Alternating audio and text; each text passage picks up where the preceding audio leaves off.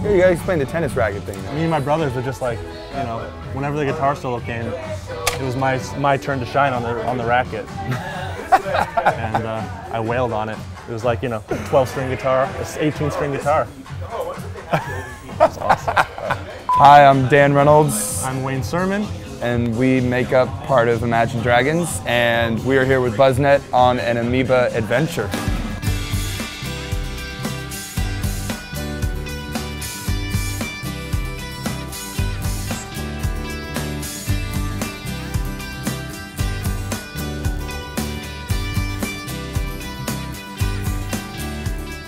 I picked Billy Joel's The Stranger. It's just one of his best records. You know, it's got so many good hits on it. It's got Only the Good Die Young, which was one of my very first songs that I learned on piano. Only the good die young.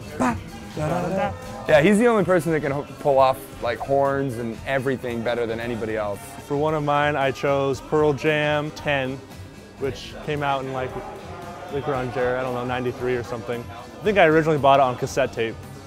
But vinyl looks cooler than a little cassette tape, so yeah, amazing, you know, my first. What's your favorite song off it?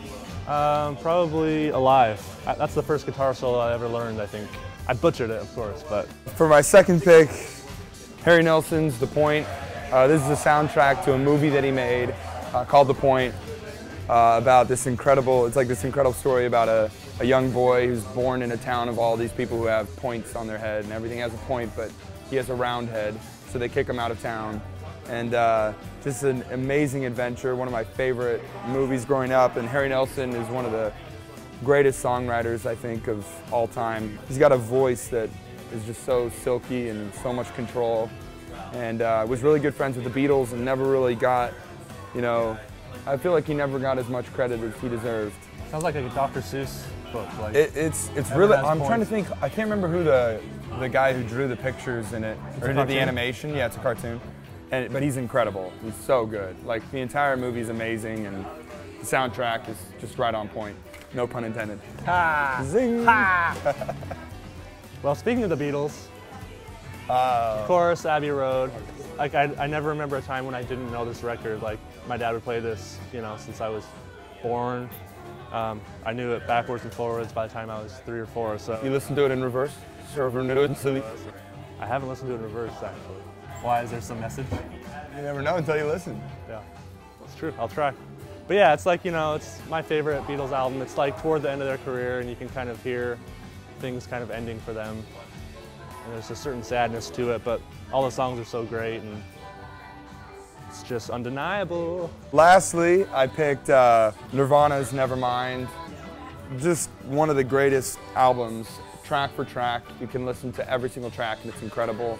Kurt Cobain was one of the geniuses of music. How organic this album is, how the way they recorded it, and just the artistic genius behind it all. I really wish Kurt Cobain was still alive. If I could pick one artist to be alive today and to sit in a room and talk with him and understand his artistic vision a little bit better, it would be Kurt Cobain. Well, my final choice is a Boston record, which also is close to my heart because, you know, this exact case, this exact everything is what I looked at. That artwork is unreal. When I was like, you know, very young. And look, this is my favorite part.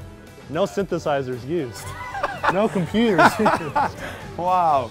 Wow, that's amazing. But yeah, I think if you haven't heard of Tom Scholz's guitar solo on vinyl, then you haven't heard it right. So we are Imagine Dragons. That was our Amoeba adventure with BUZZNET, and we're very excited that our album is coming out September 4th. It will be our debut album, Night Visions, and it will be available everywhere.